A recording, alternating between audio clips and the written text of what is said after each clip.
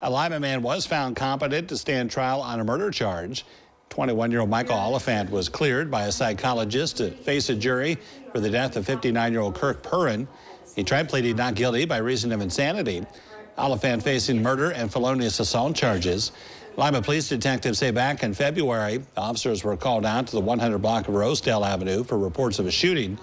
That's where they found Perrin shot to death. Oliphant was found at another location and arrested. His trial now will get underway in November.